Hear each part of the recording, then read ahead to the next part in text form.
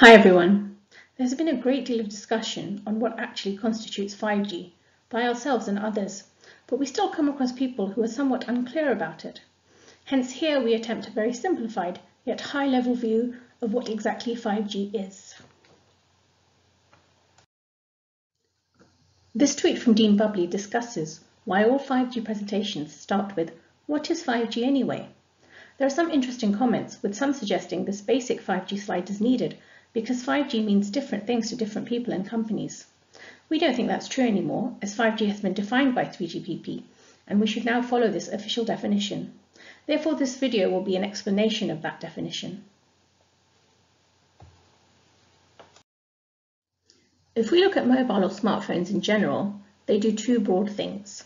Voice and SMS is one, and data is the other. The apps on your devices, as well as browsing the internet, etc., is part of data. The main focus of 2G was voice. SMS came later and data came even later as part of GPRS or 2.5G. 3G's focus was higher speed data and continuation with voice and SMS. 4G's focus was even higher speed data. Interestingly, as 4G was so focused on high speed data, it overlooked voice somewhat. As a result, it had to initially focus on 2G, 3G for voice and later on added VoLTE. More details on this can be found in our video on 4G voice options. What makes 5G different is that instead of focusing on just the speed aspect of data, it focuses on reducing the latency as well as increasing the connection density.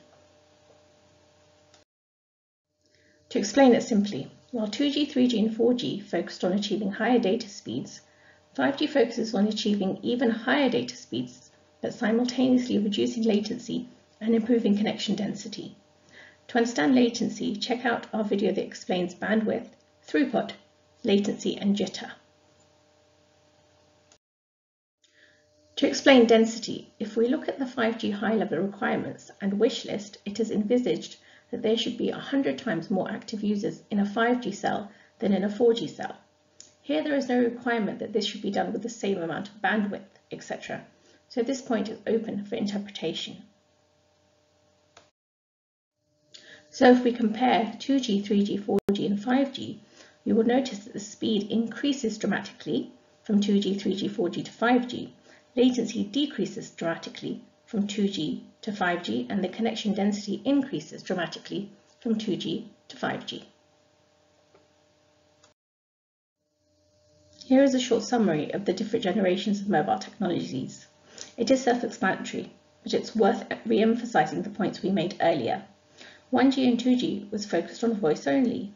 Data was added later to 2G in the form of GPRS or 2.5G. 3G tried to provide the best of both worlds by increasing the data speeds and continuing with the legacy of voice and SMS.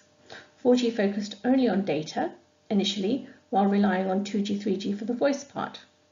The data-only voice option, was known as VoLTE, was designed and added later. There are still not many networks supporting VoLTE, and even fewer devices that support it. 5G is continuing its focus on data only, with the focus being on improving speeds, reducing latency, and providing a very high connection density. Just a joke we thought we would include for people who have been following 5G closely. Back in 2015, the impression that 5G vision provided was that it will fix all of the world's problems. But as we are moving towards practical 5G implementations based on 3GPP releases, we see that 5G is just another G. It will improve with future versions of standards, but that will take some years. We hope you liked this simple explanation of what 5G is.